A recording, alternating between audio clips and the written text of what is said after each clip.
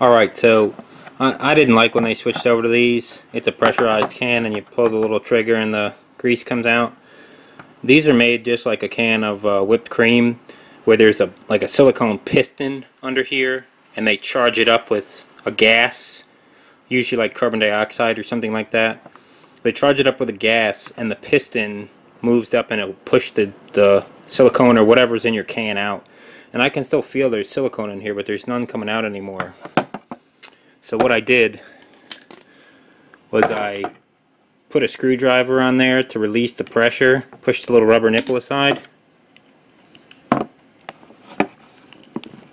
and I can push on the can and I feel that there's not a lot of pressure in there. So I'm going to put a can opener on it next. I don't think it'll explode, but let's see if there's anything else, any more pressure in there before we try this. I'll do it right next to the microphone. No, there's no more pressure in there.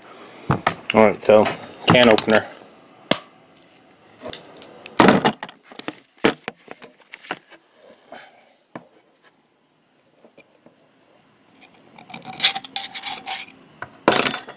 See the piston in the bottom there? So we're going to pull that out and see how much grease I've got left. So check it out. We pulled out the piston and the thing's full of grease. It's probably like that full of grease. There's at least, I don't know, a quarter of the can left. We ran out of air.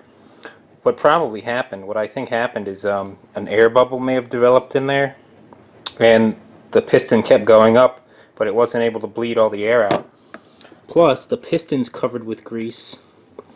So this is just some more designed to make you throw away 25% of your grease BS. I mean, this used to come in like a like the anti-seize where you'd have the little brush and you could scoop it all out of there. And this was totally dead. There was like a little bit of pressure left, but nothing was coming out. And look at that, plenty of grease in there. Also, always make sure to use your good US-made swing away can opener. I don't think a Chinese can opener could open this up. This is a pretty seriously thick can.